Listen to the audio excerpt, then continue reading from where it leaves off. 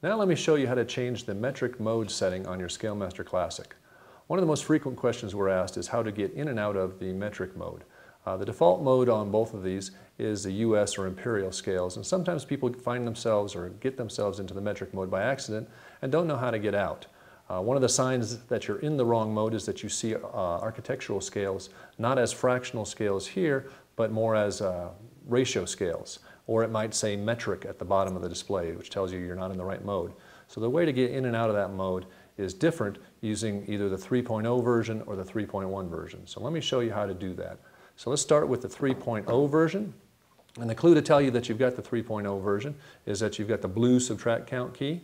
And the way you change the mode is you turn it off, hold down the subtract count key, turn it back on. Now you see the little metric icon there? That tells you that you're in metric mode. You see the architectural scales are now ratio scales like 1 to 1, 1 to 2, 1 to 3, etc. Let's get back out of that. Let's turn it off, hold down the subtract key, turn it back on, and we're back to fractional US kind of scales. One way to prevent that from happening by accident is to flip the little lock switch here. Now, as long as that lock switch is on, I can't accidentally or on purpose change out of this mode. So that's how you do it on the 3.0 version. To do it on the 3.1 version, and the clue for that is that you've got the yellow subtract count button. The way to do it on this one is a little bit different. You hold the reset and hit subtract count. That does the all clear.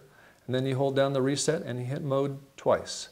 So now it says metric mode. It's now showing a ratio scale. To get back out of this, same thing. Reset, subtract count, clears it.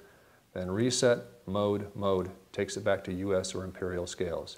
And the same thing with the lock switch here. That'll keep that from happening by accident.